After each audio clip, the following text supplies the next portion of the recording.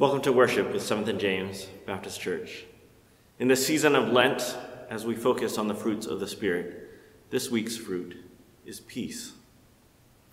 So much of this season, we see a light at the end of the tunnel. We anticipate with joy the time when we can gather again, when the restrictions of the past year are lifted, and we return to some sense of normalcy. And yet, in the midst of all of that, new anxieties arise. Will we see the people that we expect to see? Will we be able to gather with them again? Will they rejoin us in this space? Will they be comfortable doing so? How will we take part in activities with each other? What will linger for months, if not years, to come? So, in this season, we hope for peace and security and trust that all things will be as they need to be. Let us remember the promise, peace I leave with you, my peace I give to you, not as the world gives. Do not let your heart be troubled, and do not be afraid. Let us worship together.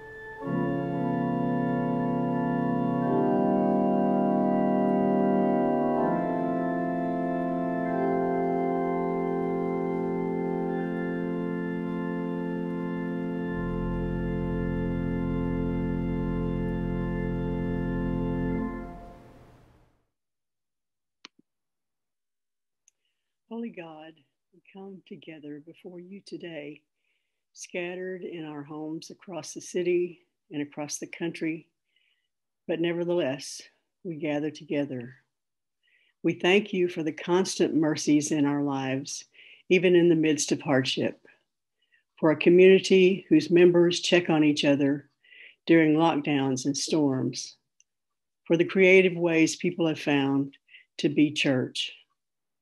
We thank you for the moments of joy, the strains of a beautiful song, an unexpected sunset. We thank you for the harbingers of spring that we are beginning to see, bluebonnets on the banks of highways, hordes of robins bobbing across our yards, budding trees. We thank you for the harbingers of hope in the midst of a chaotic world. The news of one more friend getting their COVID vaccine. The small but really huge kindnesses we see every day. We have so much to be grateful for. Help us to remember this. Help us to keep our minds centered on hope. Renew our weary spirits. Give us the peace in our hearts that only you can give, and make us instruments in all of our various ways of your peace in the world. In the name of the Prince of Peace, amen. Today's Old Testament reading is Jeremiah 31, verses 31 through 34. The days are surely coming, says the Lord, when I will make a new covenant with the house of Israel and the house of Judah. It will not be like the one that I made with their ancestors when I took them by the hand to bring them out of the land of Egypt. A covenant that they broke, though I was their husband, says the Lord. But this is the covenant that I will make with the house of Israel after those days, says the Lord. I will put my law within them, and I will write it on their hearts, and I will be their God, and they shall be my people. No longer shall they teach one another, or say to each other, Know the Lord, for they shall all know me, from the least of them to the greatest, says the Lord. For I will forgive their iniquity, and remember their sin no more. Our epistle reading this morning is Hebrews 5:5-10. So also Christ did not glorify himself in becoming a high priest, but was appointed by the one who said to him, You are my son, today I have begotten you. As he says also in another place, You are a priest forever, according to the order of Melchizedek. In the days of his flesh, Jesus offered up prayers and supplication with loud cries and tears to the one who was able to save him from death, and he was heard because of his reverent submission. Although he was a son, he learned obedience through what he suffered, and having been made perfect, he became the source of eternal salvation for all who obey him, having been designated by God a high priest according to the order of Melchizedek. Our gospel reading for today comes to us from the Gospel of John, chapter 12, verses 20 through 33. Now among those who went up to worship at the festival were some Greeks. They came to Philip, who was from Bethsaida in Galilee, and they said to him, Sir, we wish to see Jesus. Philip went and told Andrew. Then Andrew and Philip went and told Jesus. Jesus answered them, The hour has come for the Son of Man to be glorified. Very truly, I tell you, unless a grain of wheat falls into the earth and dies, it remains just a single grain. But if it dies, it bears much fruit.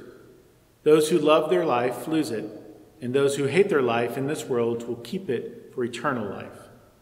Whoever serves me must follow, and where I am, there will be my servant also. Whoever serves me, the Father will honor. Now, my soul is troubled. And what should I say? Father, save me from this hour. No, it is for this reason that I have come to this hour. Father, glorify your name. Then a voice came from heaven and said, I have glorified it, and I will glorify it again.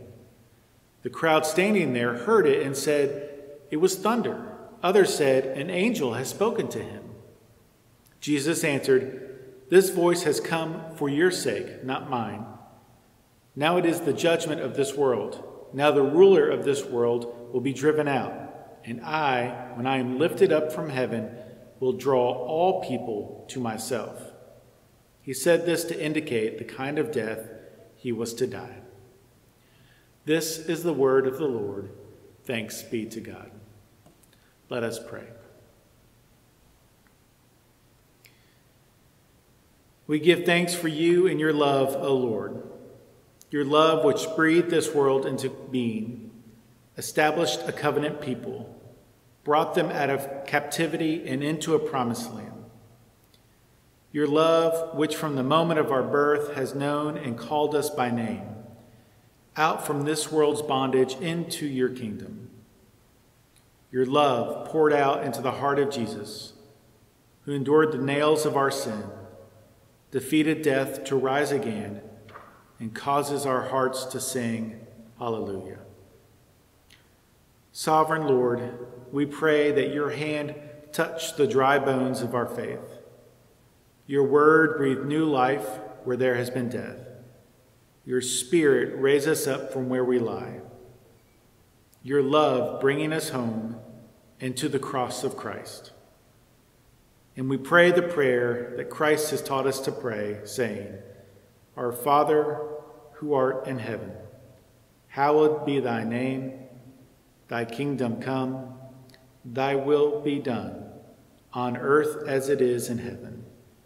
Give us this day our daily bread, and forgive us our debts as we forgive our debtors. Lead us not into temptation, but deliver us from evil. For thine is the kingdom and the power and the glory forever and ever. Amen. I've been thinking this week about our Old Testament reading from the book of Jeremiah. In our reading, God makes a covenant or a promise to be our God and to forgive us when we don't make good choices. God promises to be our God and that we will be God's people always. I have some pictures to help us think about these things together. Together, we are God's people, and God will be our God always. When we make mistakes and we fight with our friends, we say things we don't mean and we ignore people we don't like. We don't always share what we have. But together, we are God's people, and God will be our God always. We work together and we help one another. We forgive one another and we care for one another. We keep trying to be the people God is calling us to be. Because together we are God's people, and God will be our God always. We won't always make the right choice. We won't always know what to do or the right thing to say, but we keep trying to be the people God is calling us to be. Because together we are God's people, and God will be our God always. What a wonderful gift. Let's say a prayer. Dear God, thank you for being our God always. Amen. Please join us in the responsive reading of Psalm 51. Have mercy on me, O God, according to your steadfast love. According to your abundant mercy, blot out my transgressions. Wash me thoroughly from my iniquity, and cleanse me from my sin. For I know my transgressions, and my sin is ever before me. Against you, you alone, have I sinned, and done what is evil in your sight, so that you are justified in your sentence and blameless when you pass judgment. Indeed, I was born guilty, a sinner when my mother conceived me. You desire truth in the inward being. Therefore, teach me wisdom in my secret heart. Purge me with hyssop, and I shall be clean. Wash me, and I shall be whiter than snow. Let me hear joy and gladness. Let the bones that you have crushed rejoice. Hide your face from my sins, and blot out all my iniquities. Create in me a clean heart, O God, and put a new and right spirit within me. Do not cast me away from your presence, and do not take your Holy Spirit from me. Restore to me the joy of your salvation, and sustain in me a willing spirit.